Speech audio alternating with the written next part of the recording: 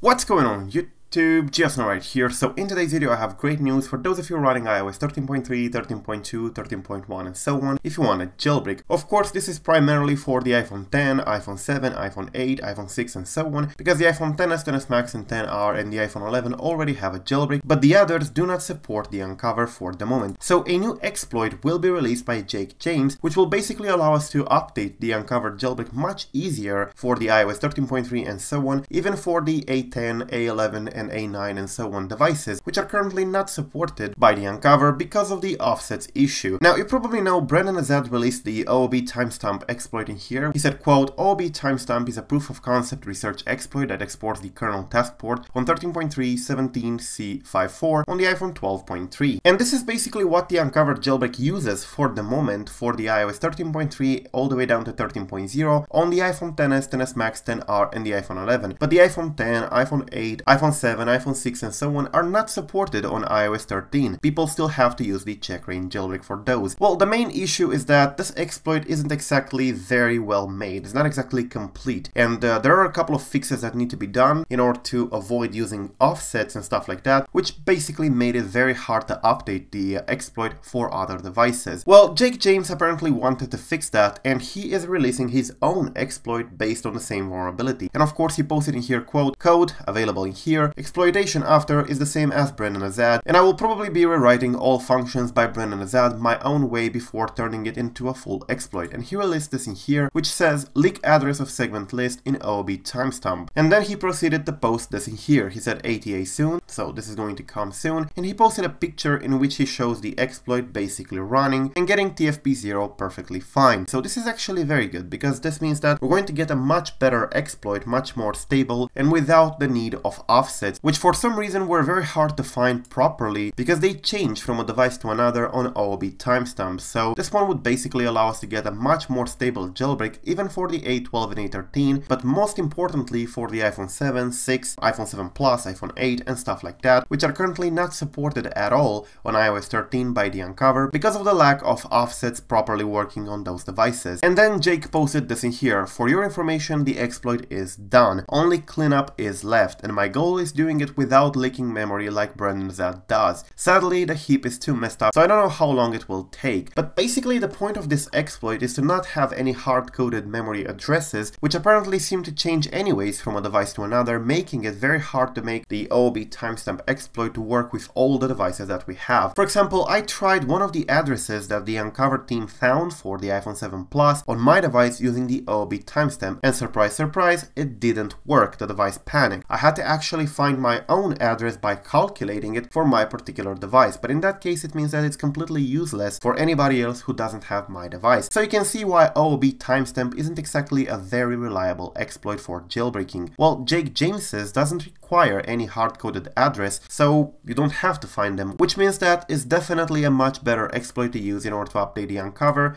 and it will support 13.3 all the way down to 13.0, possibly even 12 if tweaked. Now 13.3.1 will not be supported. It's not supported by Brandon Azad's OOB timestamp and will not be supported by Jake James's exploit either. The reason for that is that the vulnerability itself, shared by both exploits, doesn't support 13.3.1. It has been patched in there. So yeah, we should expect the Unc0ver jailbreak to be updated for the iPhone 7, 7 Plus, 8, 8 Plus, 6, 6 Plus and stuff like that very soon once we get that exploit. So yeah, thank you for watching. I am GeoSnow. Till the next time, subscribe to stay updated and peace out.